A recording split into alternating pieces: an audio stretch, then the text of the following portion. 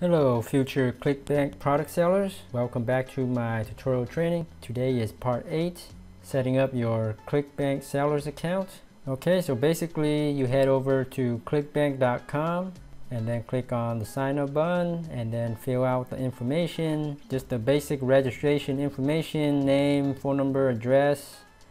Now I already have an account, so I'm not going to go over through how to set up or register your account. I'm pretty sure you guys can do that on your own. It's quick and easy, so go ahead and do that. And once you're registered, head over to your dashboard and click on vendor settings. And the first thing on the sub menu is the My Site. So this is what it looks like right here. And initially it'll be blank, all these information, but I already have something set up a long time ago, so you can see it already filled out. My site status is activated, but yours will not be at first.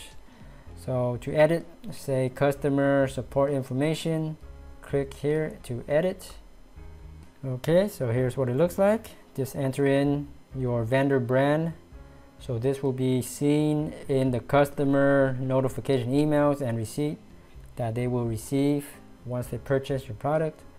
Your customer service email, that's important, you should have that. Customer service website, if you have a ticketing system or a contact form, you can add that here. Otherwise, you do not need to add a customer service website link if you don't want to. And also your customer service phone number, you don't need to have that either. And then save changes when you're ready. Okay, the next step is the marketplace information. Let's click on edit. So with this account, I had a product earlier. You need to select your appropriate category for your marketplace listing.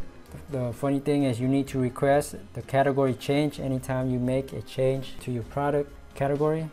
So I already have something going with a different category at this time. So anyways, first time you don't need to request category change, you just select the category and then it will be submitted for approval once you save. Okay, so pretty much a marketplace listing, your product name, make sure you enter that in, your product name, and offer information, details about your new product. Make sure you try to sell it with something unique, more attractive description. Commission rate, the standard is 75%, but you can go 50% or higher, 75% or even higher if you want.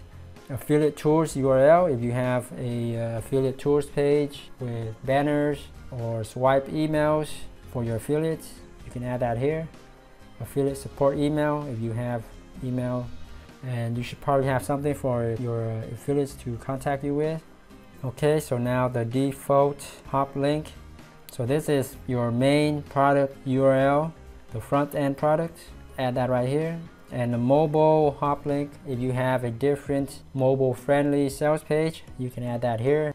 And down here is if you want to create additional hop links. Okay, let's click save changes. Okay, next step, the injection code. So this is really important for you to have on your sales page, or else it won't be approved at the Clickbank marketplace. So pretty much copy this right here, and you need to add this to your sales page above the closing header tag. So let me show you how to do that. Okay, head over to your HTML editor. So here I'm using Composer, and if you're new to this training, I've set up in my previous tutorials how to set up your sales pages right here, and upsell, downsell pages, how to upload your website files and all that in my previous training tutorial. So you can check that out. Okay, so go back here, and down here where it says source, click on this button. It will give you the source code of your sales page. Now let's go up near the top. You will see something called a head, and we need to add the code in between the head tag. So find the closing head tag, which is right here. So exactly like they want, just above the closing header tag. So let's go back here. Pretty much place your cursor here, hit enter to create a space, and then paste. And there is your Clickbank Trust badge. And let's go back to design, and you won't be able to see the Clickbank Trust badge since it does take about 15 minutes to show up, and also in the HTML editor it won't show up, but it will show up in your browser. Okay, now we need to do the same for the upsell and downsell or all of your product sales pages. Same thing, go to the top, find the top head, and then hit enter, paste in the exact same code, and do the same thing for the downsell. Okay, just like that. Save everything. Okay, so that's it for this part right here. Now the next part, so this allows you to send messages to your affiliates, so that's a nice thing to have, so enable that. And Clickbank Insights, so make sure you turn this on right here. Let's click on edit. This will allow your account to be shown up and recommended, so this is good to have. It's extra promotions and it's free, so make sure you enable this. Since I'm not selling anything at the moment for this particular account, that's why I have it as disabled. Okay, moving on, let's go to the next part. Order form control, so make sure you allow PayPal, and then leave the default single opt-in checkbox. This is for European customers, so just leave that as default. That's pretty much it for that part. And then add tracking code if you have any kind of pay per click or analytics programs to track your conversion rates. You will use that here. And this is more of an advanced feature, and most people won't have to deal with this anyways. Okay, advanced tools. Advanced tools, you don't need to mess around with this. It's for developers to run scripts to integrate with their own system, such as memberships and things like that. So you probably don't need to mess around with this if you're just selling digital products. And testing your products, and you can generate a test credit card number here. This is actually really useful for testing your sales funnel when you have it set up. Okay, now automatic upsells right here. Let's click edit. So make sure you check the box to show automatic upsells on your confirmation page. And also there's no exclusion for the universal pitch plus exclusions, and that's the default anyways. Just leave that as is. Okay, the next part here, managing your affiliates. Enable email-based attribution. This is for an advanced feature that you don't need to mess around with. It's just default as off.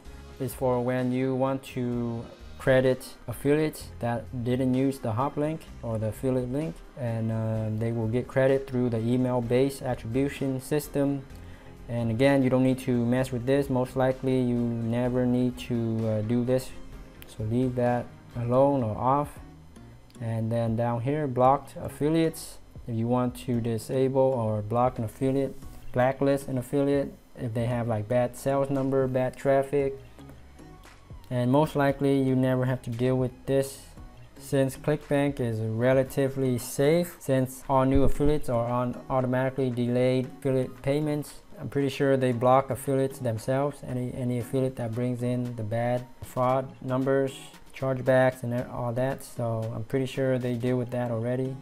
Okay, so that's pretty much it for the vendor settings, and let me know if you have any questions. That's it for this part 8, and in the next part I will set up product listing and then set up the sales funnel at Clickbank. Okay, stay tuned for those. Thanks again, and if you haven't already done so, be sure to subscribe to How to Webmaster for more internet marketing tips, tricks and tutorials. Thanks again, and happy marketing.